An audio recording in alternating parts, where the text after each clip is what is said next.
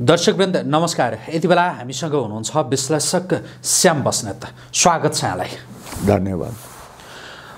अहिले सरकारले पूर्णता पाइसकेको छैन, तर यो सरकारका सुरुवाती दिनहरूलाई हेरेर विशेष गरी गृहमन्त्री रवि लामिछानेले चालिरहेका कदमहरूलाई हेरेर उहाँको प्रशंसा भइरहेको छ।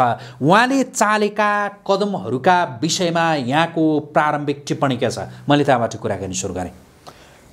हेर्नुहोस् रोहितजी, अब हामीले चाहे पनि नचाहे पनि यो गठबन्धन सरकार बनिसक्यो होइन, यसले पूर्णता पनि लिएला। अहिले हामीले रवि लामिछानेलाई शुभकामना, उहाँलाई अगाडि दिने प्रेरणा दिनु बाहेक हामीसँग अर्को विकल्प छैन। किन विकल्प छैन भने देश एउटा भयङ्कर भुमरीमा फसिसकेको छ। हाम्रो आर्थिक भुमरी छ, राजनीतिक भुमरी छ, व्यवस्थाकै कुरा छ। अहिले हेर्नुहोस् त, नागरिकता बिल अब यो हाउसमा पेश गर्न कर लाग्छ, किनभने राष्ट्रपतिले फर्काउनुहुन्छ। त्यसमा एउटा निर्णय गर्नु पर्यो। अप्रिय होला, प्रिय होला, त्यो आफ्नो ठाउँमा छ है। अहिले जुन रवि लामिछानेजीले गर्नुभएको छ त्यसको विरोध गर्नुपर्ने कुनै ठाउँै छैन। त्यो गर्नुपर्ने चिज हो, तर यो कस्मेटिक भयो। यो कस्तो कस्मेटिक भनेको? कस्तो कस्मेटिक भनेको के हुन्छ भने तपाईँ कुनै पार्टीमा जानुभयो भनेदेखि मेकअप गरेर जानुहुन्छ, राम्रो लुगा लाएर जानुहुन्छ। त्यो लुगा लाएर खोलिसकेपछि तपाईँ जस्ताको तस्तै हुनुहुन्छ, त्यो आफ्नो ठाउँमा छ। तर सुरुवात ठिक छ, तर उहाँलाई अब्स्टेकल थुप्रै छ क्या। अघि के अब्स्टेकल छ भन्नुहुन्छ भने तपाईँकै इन्टरभ्यूमा मैले के भनेको थिएँ भने यो जेनेरेसनको र के अरे सेन्चुरीको चाहिँ यो क्लास हो क्या। यो न्यू जेनेरेसन र ओल्ड जेनेरेसनको क्लास छ। तपाईँ हेर्नुहोस् न, यो मन्त्रीमण्डलमा पुराना सोचाइको, पुराना कन्भेन्सनल पार्टी एमाले त पुरानो पार्टी हो नि त। हाम्रो अहिले माओवादी पनि पुराना कम्युनिस्टबाटै आएको माओवादी त हो नि है, कन्भेन्सनल। र अहिले रवि लामिछाने जस्तो नयाँ जब चाहिँ युवाले साथ दिएको चेन्जलाई चाहिँ बोकेर आएको व्यक्ति पनि, पार्टी पनि यही यसैमा छ। यसैको कन्फ्लिक्ट हो यो कन्फ्लिक्टलाई सही निकास दिनमा रवि लामिछानेको मात्रै होइन, प्रचण्डजी र ओलीजी तिनैजनाको चाहिँ अहम भूमिका हुन्छ। यसैमा निर्भर गर्छ यो सरकारको भविष्य मात्रै होइन कि हाम्रै देशको भविष्य यसैमा निर्भर गर्छ। कतिपयले जस्तो गृहमन्त्रीको सवालमा नि यतिको एक्टिभ गृहमन्त्री, यतिको केही गर्छु भन्ने त्यो सोच अन्तरात्मादेखि त्यो रहेर बाहिर प्रकट गर्ने गृहमन्त्री नेपालमा पहिलो पटक देखिया हो भनेर भन्न थालेछ मान्छेहरू। तपाईँलाई त्यस्तो लाग्छ कि लाग्दैन? कुरा यस्तो हो, यो समयको माग हो क्या। आज जुन यो 4 गते मुंसी 4 गतेको चुनाव हो, त्यसमा 3टा फोर्स भयो क्या चुनाव लड्ने। ट्रायङ्गुलर चुनाव थियो यो। एउटा आफूलाई डेमोक्रेट भनेर भन्ने काङ्ग्रेस, आफूलाई कम्युनिस्ट भन्ने एमाले, यी दुईटा मेजर पार्टी हुन्। बिचमा एउटा पार्टी चाहिँ गठबन्धन गएर हाम्रो माओवादी थियो। तेस्रो फोर्स चाहिँ के थियो भनेर भने 21st सेन्चुरीलाई रिप्रेजेन्ट गर्ने, अहिलेको टेक्नोलोजीलाई रिप्रेजेन्ट गर्ने, अहिलेको विचारलाई रिप्रेजेन्ट गर्ने, अहिलेको सोचलाई रिप्रेजेन्ट गर्ने, फ्युचर सोच्ने यङ जेनेरेसनको एउटा फोर्स थियो जसले चेन्ज खोजेको थियो। त्यसमा हामी जस्ता मान्छे पनि त्यो फोर्सलाई साथ दिएर त्यसैको पनि एउटा अङ्ग भयौँ हामी, किनभने हामी पनि युवाले अगाडि बढेर चेन्ज ल्याउनुपर्छ भन्ने त्यो चिज थियो। त्यो फोर्सको रिप्रेजेन्टेसन म्याक्सिमम चाहिँ भोट चाहिँ स्वतन्त्र पार्टीलाई पर्यो। मैले अघि भनिरहेको थिएँ नि, जो गृहमन्त्री यतिको यो राम्रो काम गर्ने त्यो जुन सुरुवातमै जुन खालको उहाँले स्टेप चाल्नुभयो, त्यस्तो गृहमन्त्री त्यो देखेकै थिएन भनेर मान्छेहरूले भनिरहेका छन् होइन। उहाँको त्यो काम गराइकाप्रति तपाईँ त्यही ढङ्गले विश्लेषण गर्नुहुन्छ या के भन्नुहुन्छ? अहिलेको देशको परिस्थितिमा हामीसँग स्प्लिट सेकेन्ड डिसिजन लिनुपर्ने स्थिति छ। किनभने प्रब्लमले घेरिएको छ। भोलि यो देशै कोल्याप्स हुन सक्ने स्थितिको देश भएको हुनाले उहाँले लिएको ठिक छ, तर यहाँ त ड्रास्टिक चेन्ज चाहिएको छ। रविजीलाई तपाईँको सल्युट छ? सल्युट भन्दा पनि मेरो शुभकामना छ।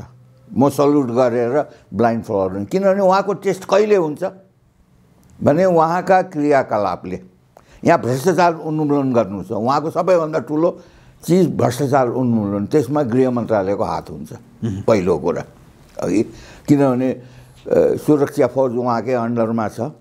सुशासन उहाँले दिन सक्नु पर्यो कि परेन? अघि यहाँ लुट भइरहेछ, हत्या भइराखेको छ, उहाँले निर्मला पन्थबाट सुरु गर्नुभएको छ, तर त्यस्ता निर्मला पन्थहरू एभ्री इयर भइरहेको छ, हरेक साल हुन्छ नि। अब त्यसलाई प्रिभेन्ट गर्न सक्ने उहाँले कदम चाल्न सक्नु पर्यो होइन। यो भनेको के हो भन्नुहुन्छ भने एउटा स्टार्ट त हो, तर उहाँले कति नियम चेन्ज गर्नुपर्ने हुन्छ, कति के अरे कानुन पास गराउनु पर्ने हुन्छ हाउसबाट। त्यसले गरिदिँदाखेरि यी कन्भेन्सनल पार्टीका नेताहरूलाई त्यसले असर गर्छ कि गर्दैन? र एउटा रवि लामिछानेले मात्रै गरेर हुँदैन, त्यसमा साथ दिन सक्नु पर्यो प्रचण्डजीले पनि, ओलीजीले पनि दिन सक्नु पर्यो। उहाँको त सबैभन्दा ठुलो अब्स्टकल भनेको यी कन्भेन्सनल पार्टी हो नि, त्यसैको अगेन्स्टमा लडेर आएको हो नि त। अब मेरो शुभकामना चाहिँ के छ भने अभिमन्युले चक्रव्यूह तोड्न सकेन, रवि लामिछानेजीले चाहिँ चक्रव्यूह तोडिदिनुहोस्, म त्यति चाहिँ भन्छु। उहाँमा त्यो तोड्न सक्ने क्षमता चाहिँ देख्नुहुन्छ तपाईँ? जनताले साथ दियो भनेदेखि गर्न सक्नुहुन्छ होला। जनताले त साथ भन्दैछु नि, यो कस्तो अहिले साथ हुन्छ भने पहिलो साथ जिताएर पठाए, जनताकै बलले आएको हो। उहाँले चलेको कदममा जस्तो एउटा सानो अहिलेको यो मोबाइल काण्ड लिनुहोस् न, यो मोबाइल रोकिदिँदाखेरि त्यहाँ बस्ने भाइ बहिनीहरूले हामी रेमिटेन्स रोकिदिन्छौँ भनेर भन्यो कि भनेन? तुरन्तै वापस लियो नि त सरकारले, लियो कि लिएन? अहिले तिनै भाइ बहिनीहरूलाई मैले नै सबैभन्दा पहिलो मान्छे म हुँ, आजभन्दा 3 महिना अगाडि चाहिँ रेमिटेन्स रोकिदिनुपर्छ। यो सरकारले काम गर्न सकेन, रविजीलाई चाहिँ भोलि चाहिँ काम गर्न दिएर चाहिँ जनताको समस्या सल्भ गर्नलाई चाहिँ उहाँहरू अब्स्टिकल हुनुभयो भने यो सरकार अब्स्टिकल हो नि त, यो व्यवस्था अब्स्टिकल हो नि त। त्यसलाई फाल्नको लागि 6 महिना त यी भाइ बहिनीले चाहिँ एउटा मोबाइलको लागि गरेछ भने देशको लागि 6 महिना बन्द गरिदिन्छु भनेर भनिदिनुहोस् त, यी ग्राम गुरुम झल्छ नि त यो सरकार त, यो व्यवस्थै झल्छ नि त। त्यस कारणले रविजीलाई न हडबडाइकन, न आतिकन, न पातिकन काम गर्नुहोस् भन्ने मेरो चाहिँ सल्लाह हो। अब जस्तो अपेक्षा उहाँका प्रति तपाईँको के छन् र कसो गरी काम गर्दाखेरि चाहिँ रविजी सक्सेस हुनुहुन्छ? यो रविजीको मात्रै होइन क्या, अन्त देश सक्सेस हुन्छ। मैले के भन्दैछु भने हेर्नुहोस् रोहितजी, कसैलाई प्रिय लागोस् अप्रिय लागोस्, यो गठबन्धन, म त कङ्ग्रेस र एमालेको गठबन्धन भएर एउटा दह्रो सरकार आउनुपर्छ, दह्रो नीति नियम बनाउनु पर्छ भन्ने कुरा छ। त्यो स्ट्रेङ्थ यो सरकारमा छैन, बुझ्नु भएन? यो गठबन्धन र पहिलेको गठबन्धनमा फरक केही छैन। अझ यसमा त 2टा पार्टी अझ थपिएको छ, 7वटा पार्टीको मेनिफेस्टो छ, 7वटा पार्टीको नेताको चित्त बुझाउनु छ, 7वटा पार्टीको कार्यकर्ताको चित्त बुझाउनु छ। अहिले यो सिस्टम त यस्तो हो, 3 करोड जनताको होइन कि यिनीहरू 7वटा पार्टीको कार्यकर्ताको चित्त बुझाउनु छ। त्यस्तो अवस्थामा भोलि गएर यो सरकारले के गर्नु पर्यो, हामीले आश गर्नु पर्यो। रविजीलाई मात्रै होइन, शेरबहादुर के अरे प्रचण्डजीलाई, ओलीजीलाई, रविजीलाई के छ भने यो जुन हामीलाई अहिले आर्थिक व्यवहार परेको छ, आर्थिक सङ्कट आएको छ, त्यो आर्थिक सङ्कटको दुरुपयोग कसले गर्दैछ भन्नुहुन्छ भने चाइनाले त सुरु गरिसक्यो नि, उसले BRI बाट दिन्छु भनिसक्यो, नाका खोलिसक्यो, रेलको चाहिँ के अरे सर्वे गर्नलाई टोली पठाइसक्यो, लोन लि भनेर भनिसक्यो। अब अमेरिकाले पनि त्यही हिसाबले गर्छ नि त। हामीलाई यो फेसिलिटी चाहिँ पैसा लियो भन्छ, उसले त ऋण लिए भन्दै भन्दैन। अमेरिकाले त ग्रान्ट दिन्छ सिधै, जस्तो एमसिसीमा ग्रान्ट दियो त्यस्तै ग्रान्ट दिन्छ। त्यस्तै अब इन्डिया पनि आउँछ, तर त्यो महँगो पर्छ कि सस्तो पर्छ? देशको भविष्यको लागि, हाम्रो अस्तित्वको लागि हामीले बुझ्नुपर्ने कुरा त्यो छ नि त। तपाईँले एउटा सानो कुरा, हिजो हाम्रो प्रधानमन्त्रीले पोखरा एयरपोर्ट उद्घाटन गर्नुभयो।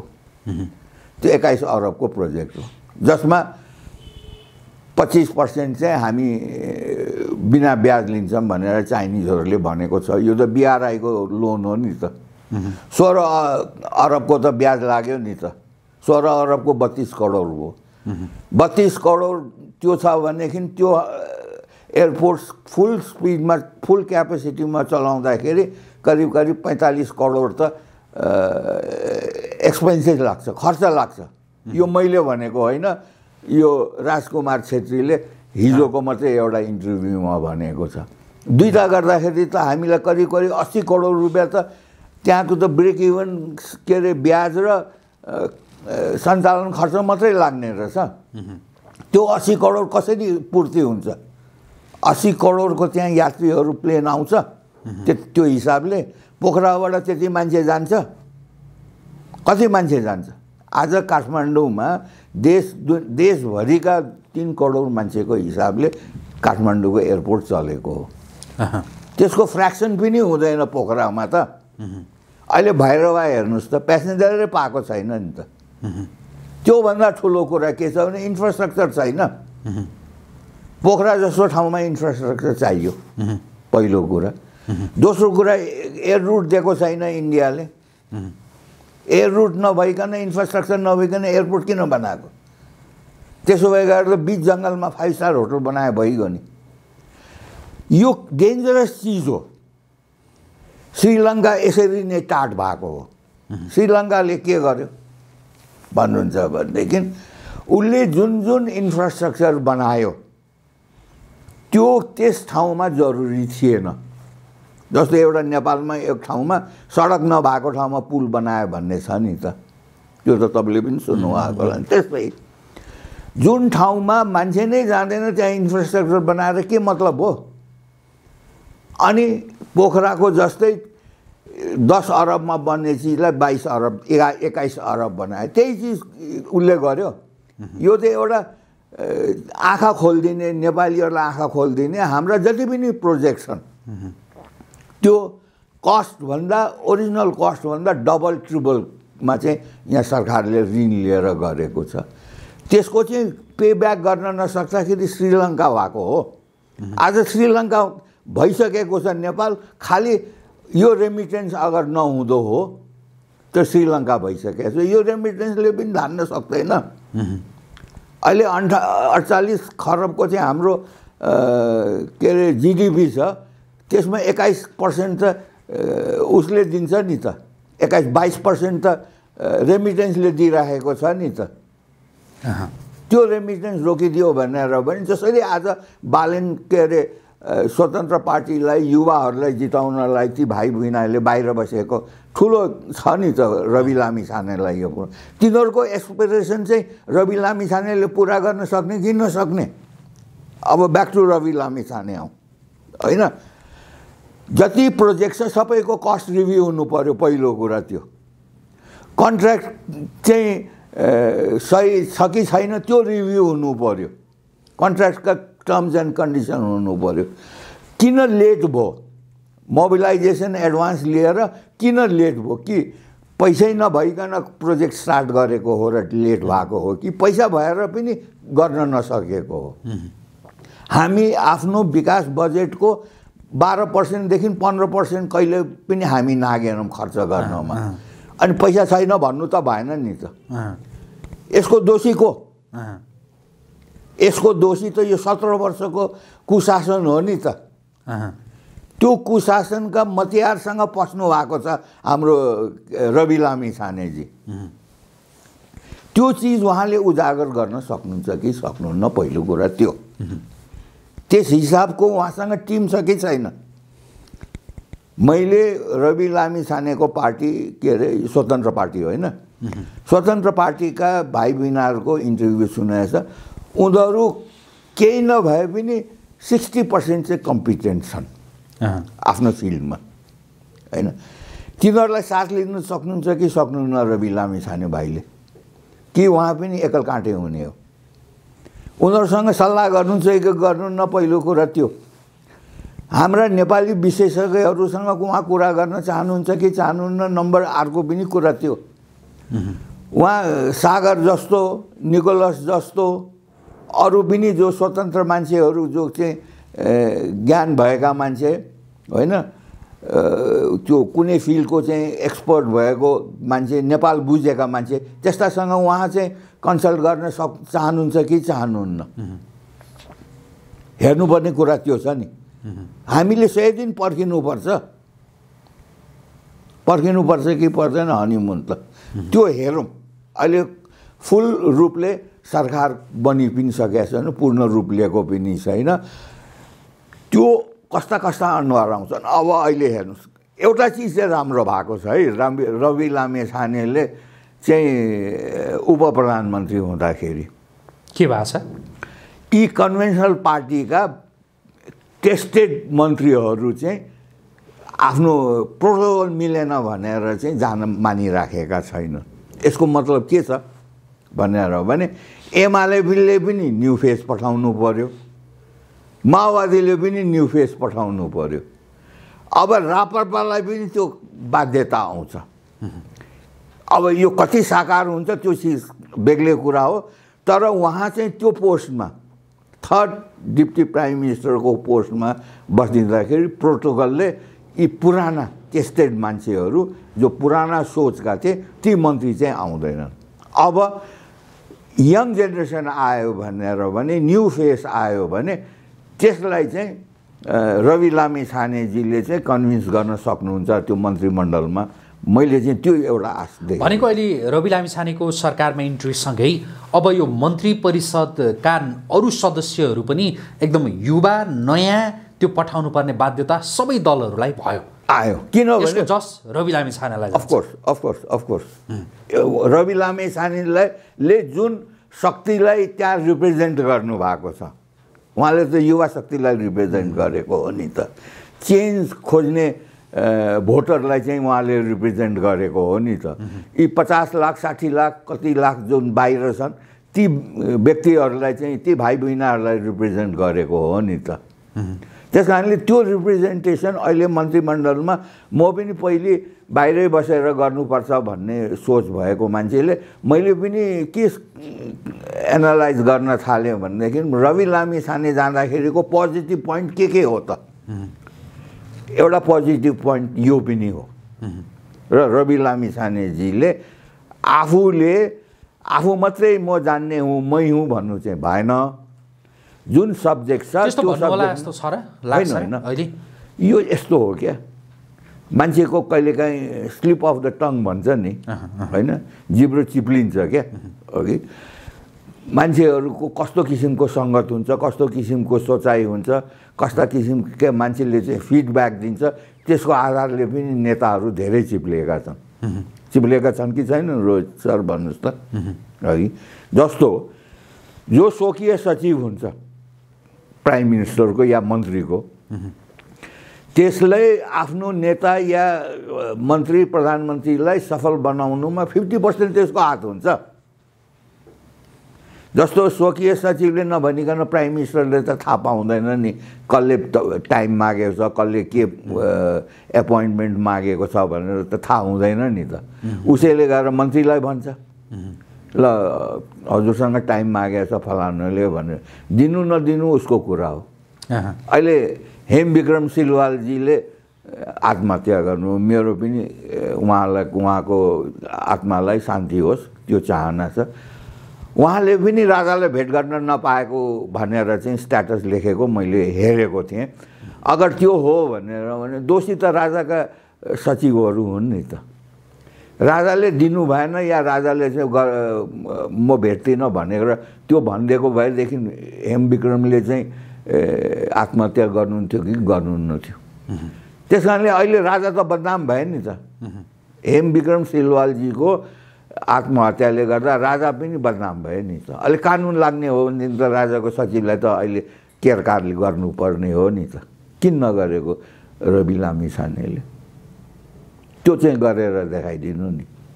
अनि यो 100 जना 200 जनालाई वापस गराउनु त्यो ठिक छ, तर त्यो चाहिँ के हो भनेर भने उसले यो चाहिँ अहिले तड्कालो छ नि त। हेमविक्रम सिलवालको चाहिँ जाँच गर्नुपर्ने कि नपर्ने?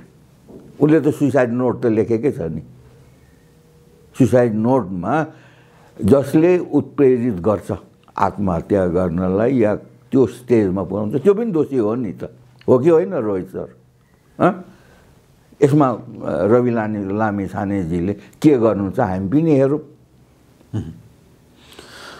अब जस्तो राष्ट्रिय प्रजातन्त्र पार्टी पनि सरकारमा जाने भनेर भनेको छ होइन? राष्ट्रिय प्रजातन्त्र पार्टी सरकारमा जान लाग्नुलाई चाहिँ तपाईँले कुन रूपमा हेर्नु भएको छ?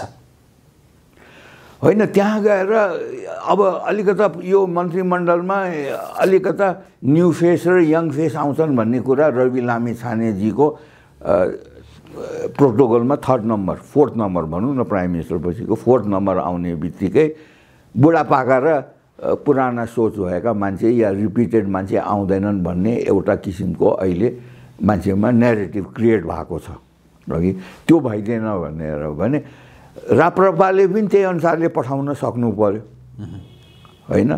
लिङ्गदेलजी त नजाने भनेर मैले सुनिसकेँ होइन? नयाँ फेस पठाउन सक्नु पर्यो। उहाँले विक्रम पाण्डेजीलाई पठाउने हो कि दीपक बोहराजीलाई पठाउनु पर्ने हो कि? अब उहाँसँग नयाँ फेस भनेको दुईवटा छ होइन? एउटा हाम्रो दीपक बहादुर सिंह हुनुहुन्छ मकवानपुरबाट, एउटा जुम्लाको के अरे ज्ञानेन्द्रजी हुनुहुन्छ। उहाँले यी दुईवटालाई पठाउन सक्नु पर्यो। अनि त्यहाँ चाहिँ रवि लामिछानेजीलाई को कुरा मिल्ने किसिमको चाहिँ एउटा केही नभएको तपाईँको यता राजेन्द्र लिङ्गदेनलाई चाहिँ तपाईँको सल्लाह भनेको दीपक बहादुर सिंह ज्ञानेन्द्र शाहीलाई मन्त्री बनाउनुहोस् भन्ने हो। अरू पनि त्यो मनोनितमा नयाँ छ यङ छ भने तिनीहरूलाई नै पठाइदिइसक्यो भनेर भने उहाँले पनि यङ राप्रपाले पनि यो यङ र चेन्ज खोज्नेको केही न केही पर्सेन्टेज भोट पाएको छ। त्यसलाई युज गरेर यही मन्त्रीमण्डललाई चाहिँ सही ट्र्याकमा राख्न सक्नुपर्ने हो। तपाईँलाई म एउटा कुरा भनौँ रोहितजी, अहिलेको देशको यो विषम परिस्थितिमा सबैभन्दा ठुलो आर्थिक छ। यहाँ गर्नुपर्ने चिज के छ यो सरकारले मैले चाहिँ सोच्दाखेरि के छ भनेर भने जति पनि नेचुरल रिसोर्सेसहरू छ होइन, चाहे गिटी बालुवा होस्, चाहे वनको प्रोडक्ट होस्, काठ दाउरा होस्, अघि सार्वजनिक जमिन होस्, जडीबुटी होस् होइन, यो सबैमा सरकारका नेता यी पार्टीका नेता र माफियाको कन्ट्रोलमा छ। यो कन्ट्रोल हटाउन सक्नु पर्यो पहिलो कुरा। त्यो कन्ट्रोल हटाउँदाखेरि चाहिँ कस्तो किसिमको रियाक्सन चाहिँ प्राइम मिनिस्टर र ओलीजीबाट आउँछ हेर्नुपर्ने कुरा त्यो छ नि त। हामीले अहिले शिक्षामा माफिया छ। अहिले मान्छेले आफ्नो बच्चा पढाउनै सक्दैन। मलाई यहाँलाई रोकेँ, जस्तो अघि तपाईँले ज्ञानेन्द्र शाही दीपक बहादुर सिंहहरूको नाम लिनुभएको थियो नि होइन? उहाँहरूबाट चाहिँ तपाईँ किन आशावादी हुनुहुन्छ? यस्तो हो, जसलाई चिनिसकेकोलाई के हुन्छ भन्ने कुरा थाहा छ होइन? नचिनेकोबाट आशा आयो। उनीहरू एउटा नयाँ जोस नयाँ उमङ्ग लिएर आएका छन्। उनीहरू यो 21st सेन्चुरीको चाहिँ रिप्रेजेन्ट गरिराखेका छन्। उनीहरूलाई युवाले चेन्ज खोज्नेले दिएको छ। दीपक बहादुर सिंहकै लिउँ न, उनको एज बेसी होला, म त उनको बाउलाई नै चिन्छु नि, लक्ष्मण बहादुर सिंह चिन्थेँ भनौँ न, उहाँ त हुनुहुन्न क्यारे होइन? यी भाइहरू त सानसाना थिए म हेटौडामा हुँदाखेरि। त यिनीहरू भनेको अहिले भन्नुस् न कांग्रेस गठबन्धनलाई पनि हराए कांग्रेसको थियो नि त त्यहाँ गठबन्धनको अनि के रे सूर्य छापबाट लडेको कमल थापालाई पनि हराए दुईटालाई हराएको हो नि त दीपक बहादुर सिंहले यसले के देखाउँछ भने दीपक बहादुर सिंहले युथको इन्स्पिरेसन र यी पुराना चाहिँ काम लाग्दैनन् कन्भेन्सनल पार्टी चाहिँ काम लाग्दैनन् भन्ने हिसाबले उहाँलाई पनि जुन फोर्सले के अरे स्वतन्त्र पार्टीलाई जितायो त्यही फोर्सले दीपक बहादुर सिंहलाई पनि जितायो त्यही फोर्सले हाम्रो के अरे ज्ञानेन्द्र बहादुर शाहीजीलाई पनि जितायो भनेपछि जसको आधारमा जितेको छ बुझ्नु भएन के अरे रवि लामिछानेलाई पनि त्यही आधार हो नि त एउटै जात मिल्यो नि त होइन डिएनए मिल्यो भनौँ न अघि डिएनए मिल्यो पनि स्वभाव बेग्लै हुनसक्छ तर डिएनए मिलिसकेपछि यिनीहरू एक ठाउँमा आउँछन् भन्ने हामीले आशा गर्नु पर्यो अहिले त हामी आशा गर्ने बाहेक अहिले हामीले इभ्यालुएसन गर्नुपर्ने अवस्थै आएको छैन जबसम्म यहाँको गरिबी हट्दैन जबसम्म यहाँ के अरे महँगाई हट्दैन जबसम्म शिक्षा सस्तो हुँदैन जबसम्म स्वास्थ्य फ्री हुँदैन तबसम्म जनताले केही पनि पाउँदैन यो सबै माफियाले कन्ट्रोल गरेको हुनाले यो माफिया तन्त्र तोड्नको लागि मान्छेहरूले चेन्ज खोजेको हो त्यो चेन्जमा प्रचण्डजीको भूमिका के ओलीजीको भूमिका के त्यसमा ल्याउन सक्छ कि सक्दैन यो यङ फोर्सले रवि लामिछानेजी भो राप्रपाबाट यी दुईजना अगर आए भनेर भने अब रवि लामिछानेजीको पनि दुई चारवटा मन्त्री त थपिन्छन् होला